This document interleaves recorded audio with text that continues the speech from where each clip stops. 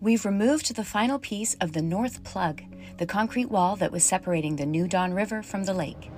With this last step, we've completed a 1 kilometer-long extension of the Don River, and a new island is born. In Toronto's Portlands, south of Lakeshore, post-industrial lands have been sitting vacant because during a major storm, they're at risk of severe flooding from the Don River. That's why the Portlands Flood Protection Project is so transformational. 290 hectares of Toronto's southeastern downtown currently sit in the floodplain of the Don River.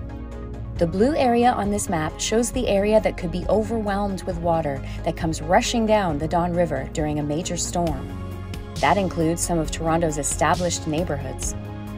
Our innovative approach to flood protection keeps the water south of Lakeshore where it belongs, in the new river and wetlands. With tri-government collaboration, this historic feat of engineering removes 240 hectares of land from the floodplain.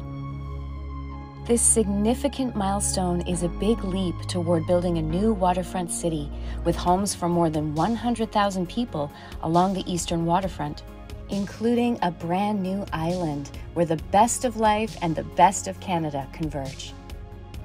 The tri-government model for waterfront revitalization has been successful for over 20 years, creating an inspiring example of city building. We're putting housing within reach and unlocking a healthy future on the waterfront, where living and playing merge into boundless experiences of discovery.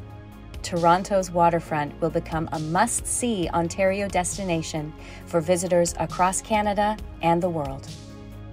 This future starts right now on Toronto's brand new island. Next year, you will be able to explore the vibrant new park system, the biggest park to open in Toronto in a generation.